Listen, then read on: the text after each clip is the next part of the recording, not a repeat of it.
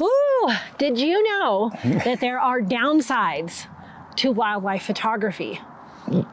Yeah. Not many people talk about it, but there definitely is. Yeah.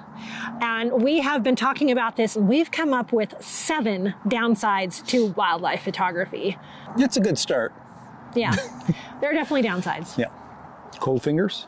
Oh, I didn't even put that on here. Oh, no.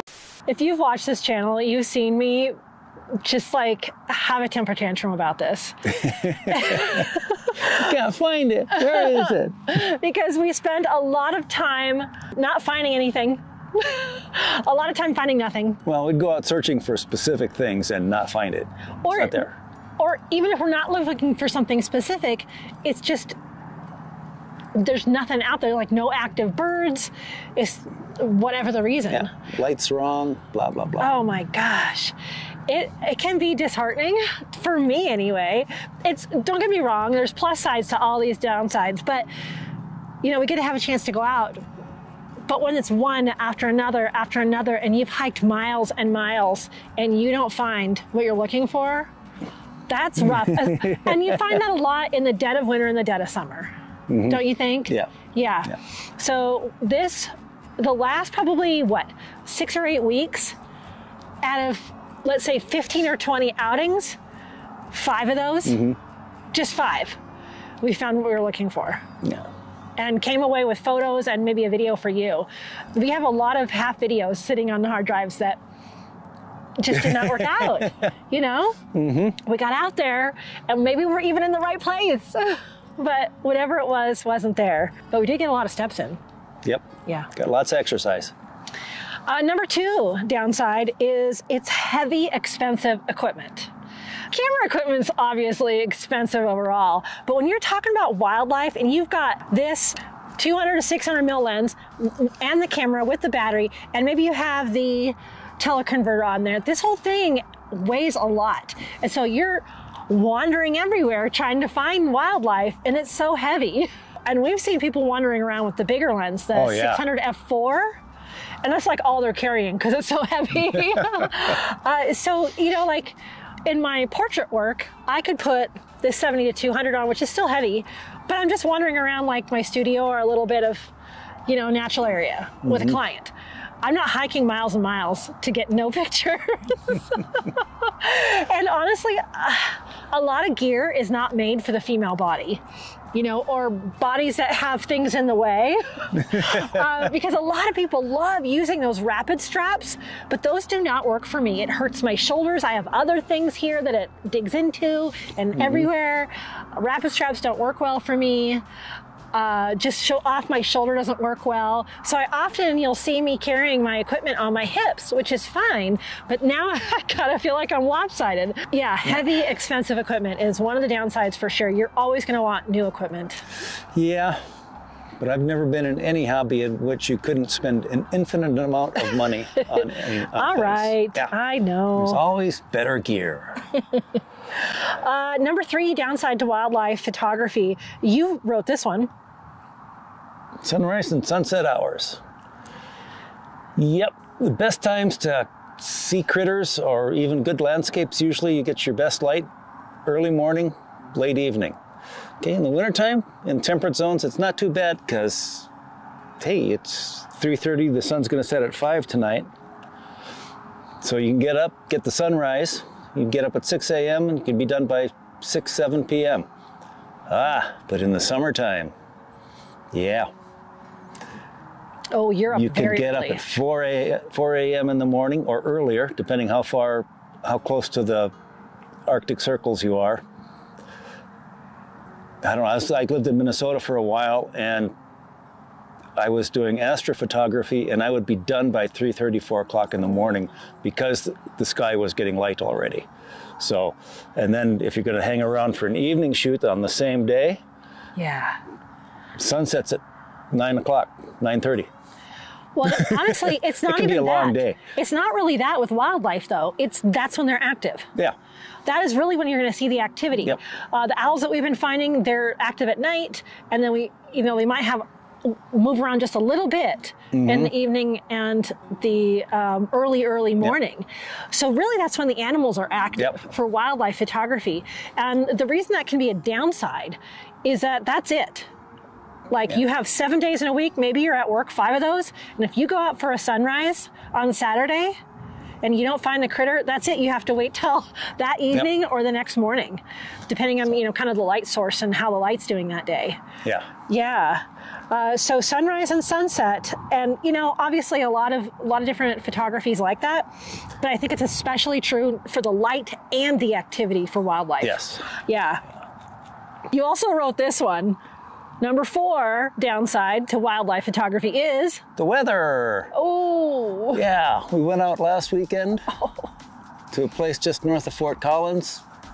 Take a look at some birds up there, some water birds, because there was a open water lake, or a lake with lots of open water. And the wind was about 45, 50 miles an hour, plus gusts. There was just no way. Yeah. No, there was no way you were going to keep a camera still. We even tried lining up the car with some bushes nearby, and that helped, but you still couldn't get a really still camera.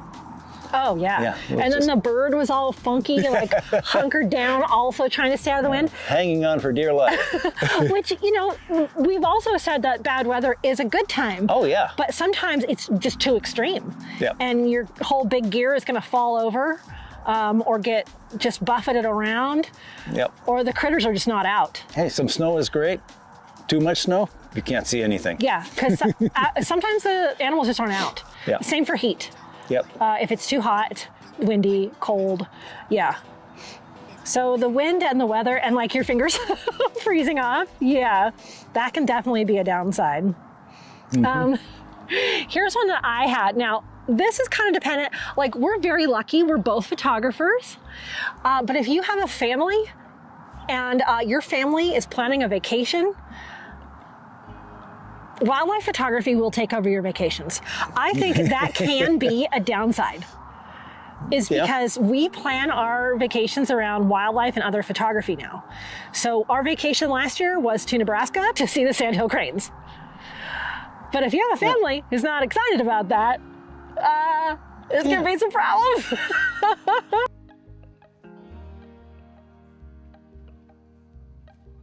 And then we went down to Santa Fe one year, and yeah, it was like videos all the way down. Yep. Every tourist stop almost, every wildlife stop. Yeah.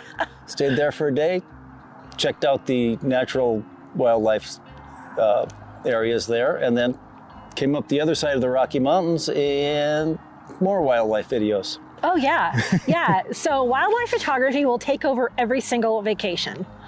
Trust me. So be prepared for that.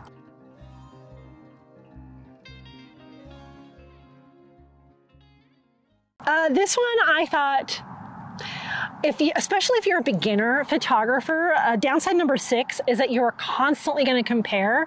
I know every genre of photography does this, but it can be especially frustrating with wildlife to compare your imagery to someone else's. And I find I do this a lot.